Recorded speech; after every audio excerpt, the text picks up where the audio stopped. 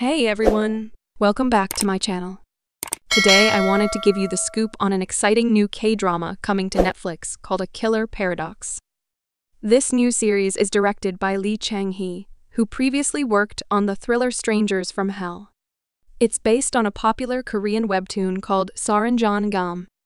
A Killer Paradox stars actor Choi Woo-shik, who you may recognize from the Oscar-winning film Parasite.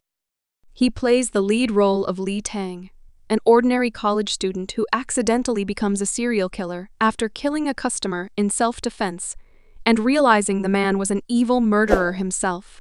Also starring is veteran actor Suk-ku, known for his roles in Sense8, My Liberation Notes, and other Netflix titles.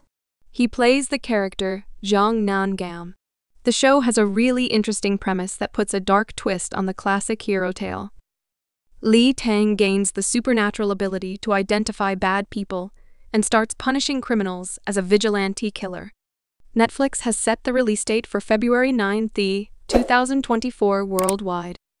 And A Killer Paradox will have 8 episodes in its first season. I don't know about you, but I'm super excited for this unique thriller series. The plot sounds right up my alley. Let me know in the comments if you plan to check out A Killer Paradox when it premieres on Netflix next month.